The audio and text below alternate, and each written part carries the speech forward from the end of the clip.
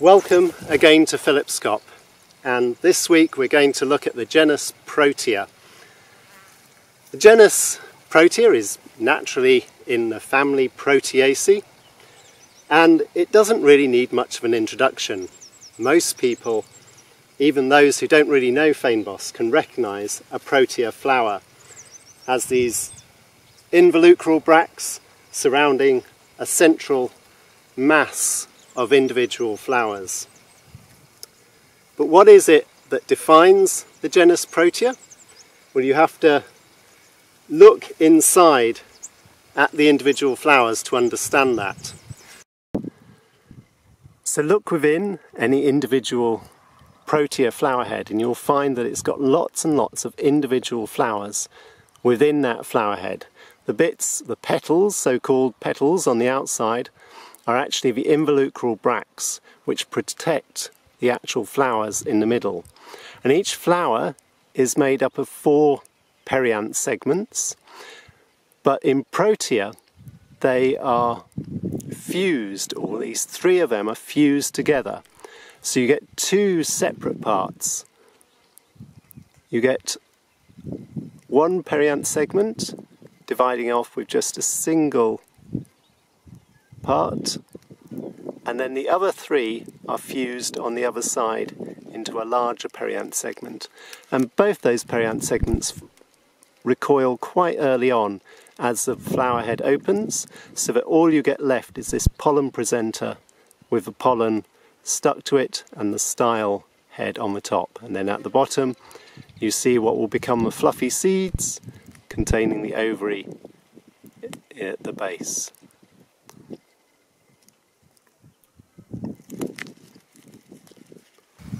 But what about the species? Well, again, many of the species people can recognise instantly by just the general facies of the plant, and you don't necessarily need to know the diagnostic characters. But it's helpful because for some species there are often close relatives, and just identifying how you separate out those closely related species can be useful to understand. So we're going to look at some of the species of Protea today and look at some of the characters that define those particular species separate from the rest. Protea repens is probably the commonest and most widespread of the Cape Proteas, found as far east as Port Elizabeth, as far north as the Cederberg, and it is quite common wherever it is found too, often forming large stands and dominating the Fynbos in those areas. A normal sized bush will be about 1.5 to 2 metres, but if the Fynbos hasn't burnt for a while, it can grow to 3-4 metres tall and as wide. The flowers are usually pink with a bit of white, or, as in this case, can be all white. The variation in the colour is often variable depending on the population. So at Phillipskop we have a lot of white coloured Protea repens, although there are some pink and white ones in the population as well. But in other parts of the Cape, maybe at higher altitudes further to the east, pink forms dominate, or even some deep red forms of the species.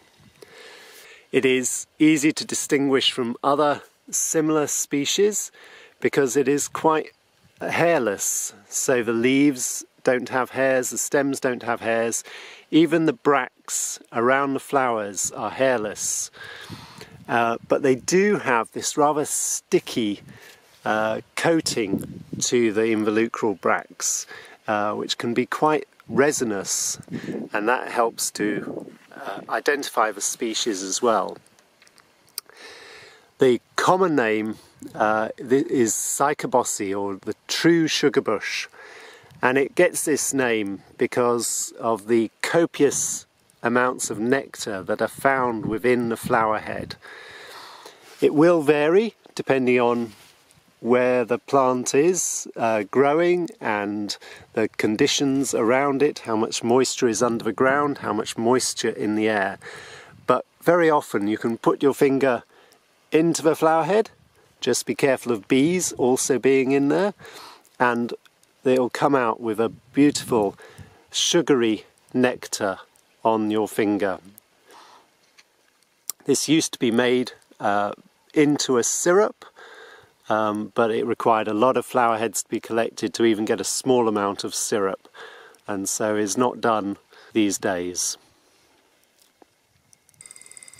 The king protea needs no introduction. It's the national flower of South Africa and the largest flower head of all the Protea species, some 30 centimetres across the diameter.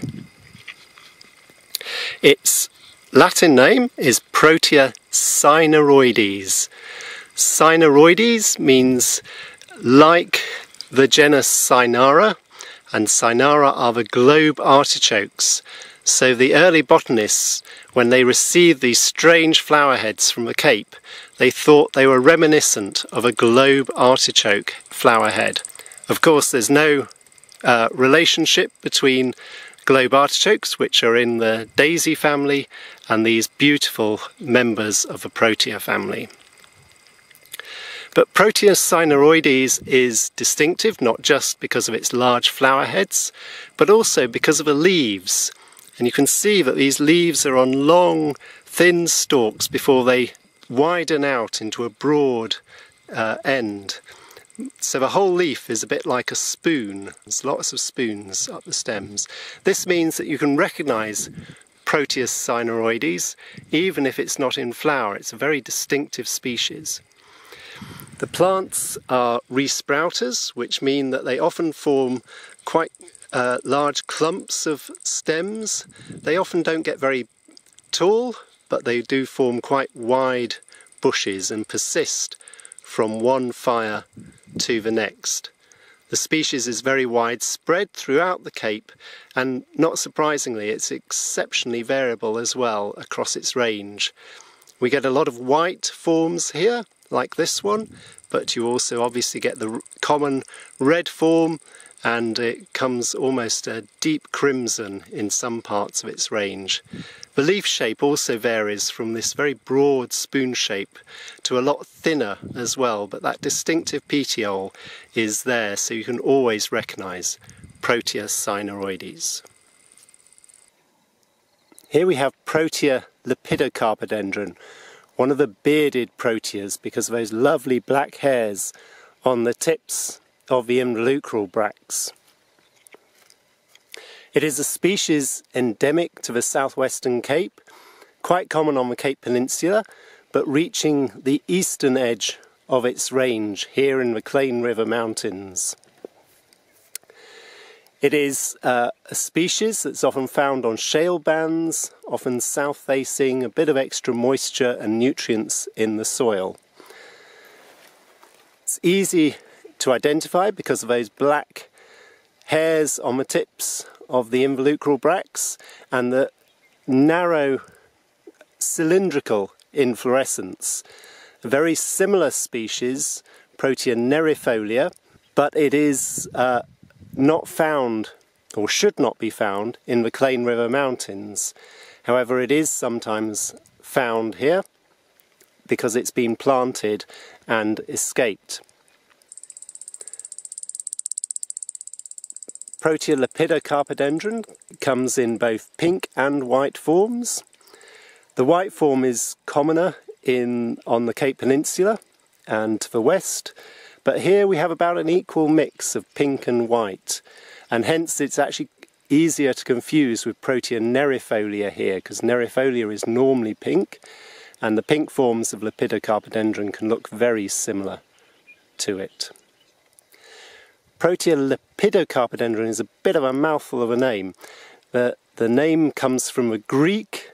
Lepido is scale, carpa is fruit, and dendron is tree. So it means scaly fruited tree, because the inflorescence, when it dries, holds the seeds in there. It was one of the first proteas to be discovered, and they considered that these were the scaly fruits of the bush. Protea neriifolia is a widespread species of the southern Cape Mountains, but it shouldn't actually be found here in the Klein River Mountains. It has been planted in farms on the lower slopes for its excellent cut flowers, but unfortunately some of those plants, the seeds of them have escaped into the Fynbos, and it's now actually invading the lower slopes of the Klein River Mountains. This is especially prevalent as you drive along the R43 near the lagoon. You can see the plants creeping up into the mountains. It also is a problem because it actually hybridizes with some of the species that are supposed to be here. So it can cross with Protea lepidocarpodendron, to which it's very closely related, and even Protea longifolia hybrids have been found here. There are a number of species of Protea which have been planted for cut flowers outside their natural range, but this is probably the worst at invading the Fynbos here. So although the plants are indigenous to South Africa, they're actually alien in this area. So here we have Protea lepidocarpodendron with its narrow leaves, its nice cylindrical flower head, smaller than Protea neriifolia with a more sort of vase-shaped flower head and broader leaves to it. But the key difference is in these hairs beneath the tip of the involucral bract. You can see in Protea lepidocarpodendron these hairs are black, whereas in Protea neriifolia, although it's got a fringe of black hairs, the hairs below are white. So Protea lepidocarpodendron with its black hairs below on the tip of the inflorescence, and Protea neriifolia with whitish hairs just below the tip of the involucral bracts.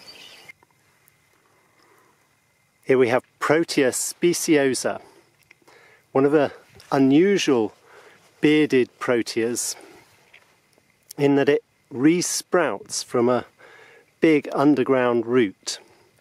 So it forms these low bushes with many stems arising from the base, and none of the stems ever get particularly large. They often flower, and then once they finish flowering, that particular shoot generally dies off.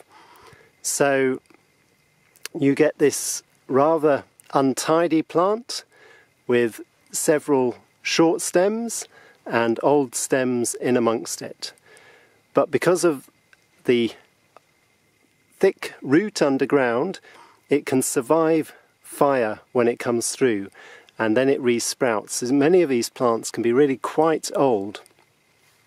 You can just see the bud of a new flower coming, even when it's got a little way more to go, but even when fully grown, it doesn't look that different. It doesn't open greatly once it's in flower. It continues as this sort of ovoid shape, even in bloom, with a narrow top and these dense beards almost closing the entrance.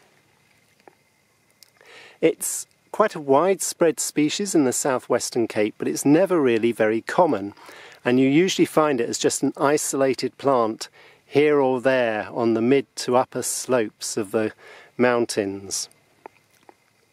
So here at Phillipskop we have about 3 plants of it, and along the mountain range you'll just find the odd scattered plant and not find others. But that, because it's so long-lived, its number of specimens that it has is not so critical, because it can survive from one fire to the next.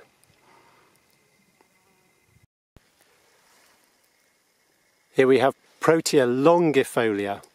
It's a very easy species to recognise thanks to that lovely black hairy centre to the flower. The black hairs are not the same as when you see a bearded Protea. In a bearded Protea, the black hairs are on the involucral bracts at the tips, but here in Protea longifolia, the black hairs are actually formed by the hairs on the individual flowers in the middle. The involucral bracts on Protea longifolia are actually almost hairless, so it is closer to Protea repens in that respect. Protea longifolia is a common species of the Overberg down to Agulhas, but it is quite threatened because it likes the lowland clay soils, which are often developed or under threat from aliens. The name longifolia is a reference to the leaves, which are not especially long, but they are quite narrow, and so the length of them is accentuated. They form rather untidy bushes. The stems are often quite lax, rather floppy, and the branching comes out irregularly, and they aren't very long-lived plants generally. They'll survive for about 5 to 10 years, but the branches are weak, and eventually the surrounding fynbos overtops them and crowds them out. But while they flower, they are a beautiful plant.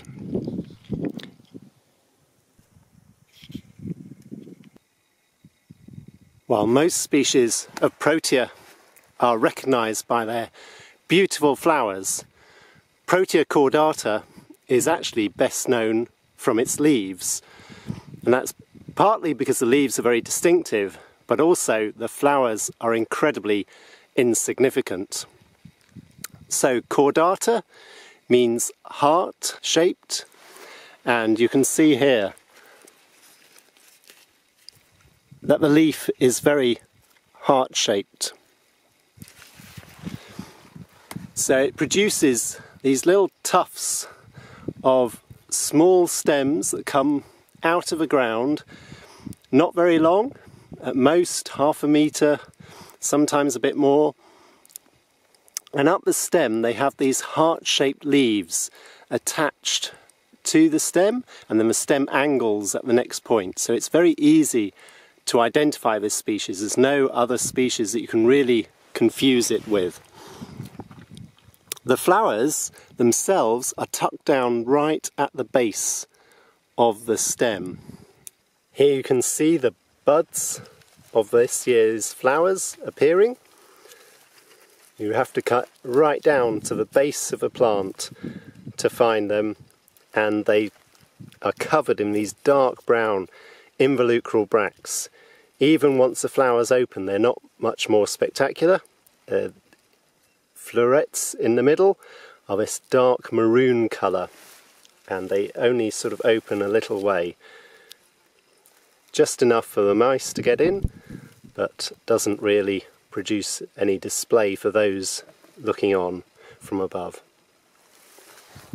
Protea cordata isn't an uncommon species, but you often have to look for it carefully in amongst the other plants because it grows in the understory of Proteas and leucodendrons.